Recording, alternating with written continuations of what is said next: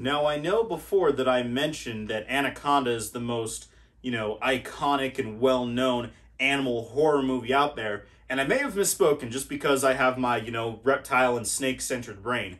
There's one that is just the most iconic movie out there. I think, and maybe in the running period, up there with Star Wars. It's a movie that literally changed the way films are made, produced, and shown from the time it got made back in the 70s moving forward. It's had a huge impact in the film industry, as well as with real-world consequences that we'll get into that. And that, if you guys haven't quite caught on yet, is Jaws. So, Jaws. Everyone knows that movie. Even if you haven't actually seen the movie, you still know Jaws, right? So, in this movie, a town on, sitting on the East Coast is terrorized by a giant great white shark that, over the course of a week or two just goes through and eats, a couple dozen people, breaks, pulls down boats and does all these crazy things. And then, as Jaws 2, 3, and all that other stuff, there may or may not be, psychic connections and children of Jaws and all this crazy stuff. But we'll just stick with the original movie Jaws, right? So the events of Jaws are actually inspired by real-life events, which is kind of where the guy who made the book, and then it was, written as a screenplay that was taken on by Steven Spielberg, there were actually a series of events, of attacks back in 1916 off of New Jersey. And this is 100% correct. Over, the span of, I think, a couple weeks, there were, sorry, I'm looking down, there were, I think, 5 or 6 attacks that all took place between, the pool outside of a hotel and even several miles up a creek, up a Matawan Creek, in the New Jersey area. And so because of the series of the events and scientists looking back and tracking weather and ocean patterns all the way back, that because they have the ability to do so now, they think what it was a bull shark or a couple bull sharks that were responsible for most, if not all, of the attacks, specifically the one at Matawan Creek, because bull sharks have the ability to go into freshwater, that were responsible for all of the attacks because there was weird stuff going on with the weather and with the oceans and things that was happening that essentially kind of created this nexus of opportunity or ability where these bull sharks all kind of gathered around. And so, in general, there aren't that many shark attacks worldwide. And obviously, with the videos that we're showing that what we did when we went down and did the cage dive with these sharks, there aren't any super aggressive man-eater sharks, for the most part. And yes, there's quite a few different ones out there, but it's great whites, bull sharks, tiger sharks, hammerheads, makos. That's most of them. And there are a few other ones like oceanic white tips and blue sharks.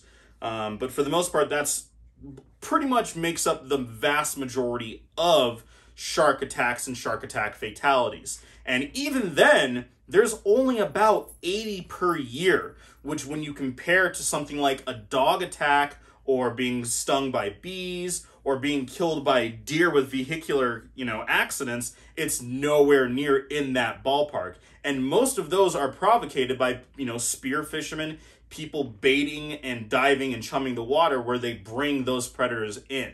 So, really not that dangerous. As you also will have to remember that we are going into their realm, right? There's no such thing as a rogue shark. We're the rogue people because we have these. We do this, right? We're going into the place where these don't do a whole lot of good. So we're going into the place where, other than, the Oreo murder dolphin, those are the apex predators of the sea, right?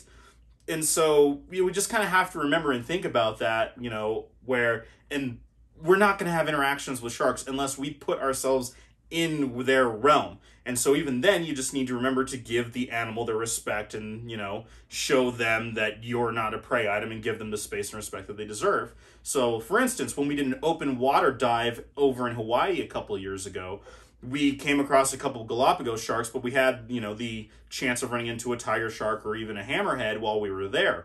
And the big thing they reminded us is the same thing with any other predator, which is, make sure that that they know that we are there. Maintain that eye contact. You keep visual on them that whole time when they come in. They are aware of that. They're a predator. They want an easy ambush, of a meal. And so if they're aware of that, there might be a struggle, might be a fight, they might not be able to do it, so you're less inclined to do anything about that. Again, putting yourself into their world, right? So with that being said, do great white sharks, because, that's the thing about Jaws, but obviously these amazing cool animals and sharks that we have here, which, that's the sandbar, the black tip, the zebra shark, and then the green sawfish, and then the sand tiger was that big slow moving one. These are all fairly docile sharks, with the black tip reef shark being the most aggressive, right? And even then, they don't even achieve a lot of the size that the other ones get too. So you don't really have to worry too much about them. Even if we did like an open dive in there, they probably wouldn't mess with us. And the open water dive in Hawaii or that aren't the first time that I've been in the water with sharks, and I'm still walking around with all my hands and legs, right? But that being said, they're, the jaws that are going through and attacking multiple times. So earlier when I talked about the true inspiration of Jaws, where it was like one, maybe two sharks attacking multiple times, out of all of recorded history that we knew that sharks were, potentially man-eaters, there's only ever been 2 recorded cases, one of which was being the inspiration for Jaws, of a single shark hanging around and attacking multiple people in that same small time frame. So that's it. So the odds of having a shark come in and hang out and just, terrorize a town or a beach, incredibly unlikely. And I mean, like, literally the odds are inconceivable that would be something that would happen, even in places where there are large populations of bull sharks, great white sharks, and things like that along, South Africa, California, the East Coast of the United States, parts of Australia. Even then, you don't really have to worry about like a single rogue shark. And again, no such thing as a rogue shark. But with that being said, there is actually another bit of true information that is said in Jaws. And that is said by Quint. So we all know that Quint, he's the guy that, he's the tough guy that'll get that shark and he'll do it for like 5,000 or whatever it was. Well, he was a survivor, a sailor that survived the sinking of the USS Annapolis during World War II. So that's actually a real event. And what he says, those numbers are also correct. So the USS Annapolis during World War II was hit by a Japanese submarine torpedo, and it did go down. And I'm going to look down just for a second to make sure that I'm going to tell you my number is absolutely correct. After the ship went down, about 900 sailors survived the sinking of the Indianapolis. And then of those, after 5 days and 4 nights, out of those 900-ish sailors, only 317 remained. That's it, until they were finally rescued. And what they think happened was they fell victim to, obviously, dehydration, exposure, fatigue, things like that, but to oceanic white-tipped sharks. So sharks, and we've all watched Shark Week, myself included. It's the best week of the year, right?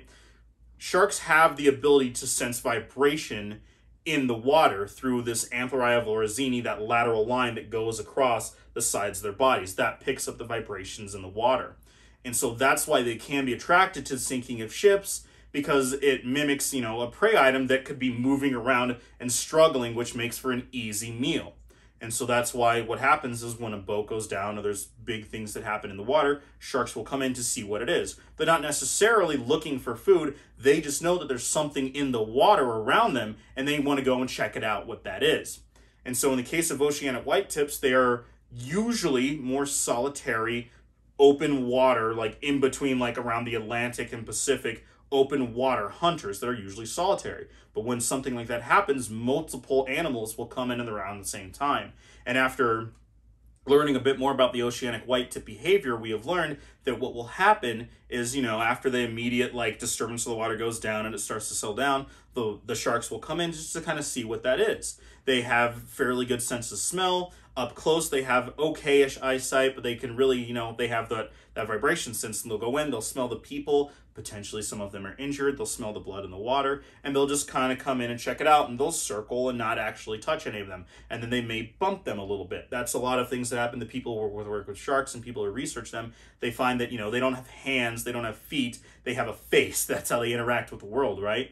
And so they'll bump into something to see what it is if it's not something that they're not sure what it is. And then they may take an exploratory bite. And then if they decide it's food, then they may decide to hold on to it. They'll do that with, you know, a dead whale. They'll do that with a struggling tuna. It might happen with, unfortunately, a sailor that survived the sinking of the USS Annapolis. And so with that, we see these kind of things that end up inspiring a little bit of more fear in people, because then now you have two real-world events that inspired this very scary, dramatic movie, Jaws, right? And so what happened after that was a huge influx of shark hunting. Not just for shark fin soup or, you know, using in traditional Eastern medicine, but just for the sport of shark hunting took off after Jaws came out that summer in the 1970s, to where over 70% of the world's shark populations have been declined because of purely hunting and fishing.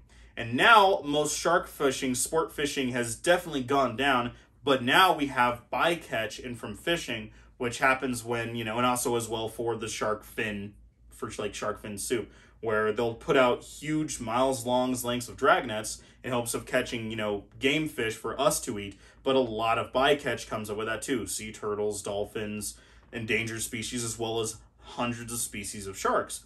And I'm going to get a little bit on my platform here, if you couldn't tell already, but, you know, as I mentioned before, about 80-ish attacks on humans, over half of which are started by us.